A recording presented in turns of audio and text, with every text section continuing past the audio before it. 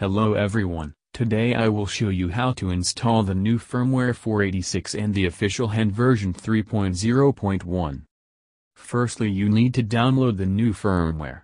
I will have the official link in the description of the video. When you download it and extract it, move it to your USB stick and make a folder path as the one I show you.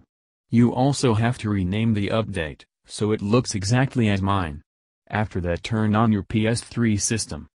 I usually format my PS3 before installing new firmwares, but that's completely personal preference. Now there are two ways of installing this firmware. I'm going to show you both. First way is by the PS3 menu, on the settings column, through the System Update tab. Press it and choose Update via Storage Media and install the 486 firmware. The second way of doing this is through Recovery menu. I will show you now how it is done. Specific safe mode option. To enter safe mode, press and hold the power button to turn the PS3 system on and keep your finger on the button. You should hear one beep when you first press the button, and another beep about 5 seconds later, and a third beep after you've held the power button for approximately 10 seconds. The PS3 system will power down after the third beep. This is normal and is a required step in accessing the safe mode menu. Release the power button after the third beep and then press it again, holding your finger down on the button. Just like before, you'll hear one beep when the PS3 starts up, a second beep about 5 seconds later, but after that you will hear two beeps in close succession. At this point, you should see an on-screen message that prompts you to connect a wireless controller to your PS3 system with a USB cable and then press the PS button. Follow these instructions to enter the safe mode menu.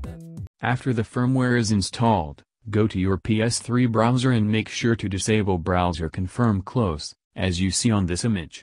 Then go to the tab PS3 HEN and choose one of the two first options. Whatever works for your PS3. It is the same thing. I did the second method.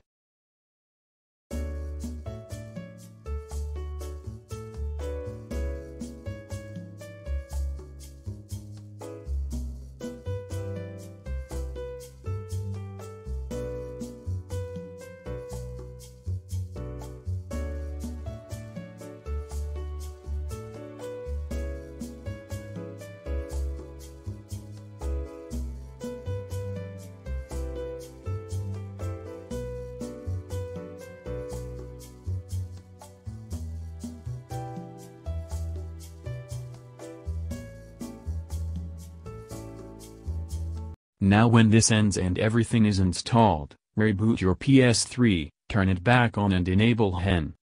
You now have the new official HEN on the currently latest firmware. Tutorials on 486 Homebrew will be uploaded soon.